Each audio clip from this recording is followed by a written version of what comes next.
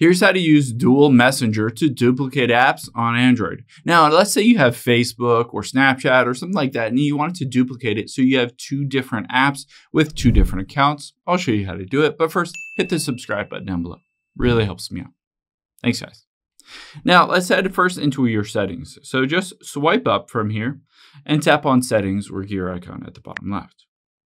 Now, from here, all we need to do is navigate down until we find the option for Advanced Features and tap on that. Once we're in the Advanced Features, all we need to do is scroll down to the bottom and you can see Dual Messenger. Now, if I tap on it, it says I can sign into a second account using a second or duplicate app. Now, it won't work for every app, but you can see available apps here. Facebook is an option, so I can turn it on and hit install.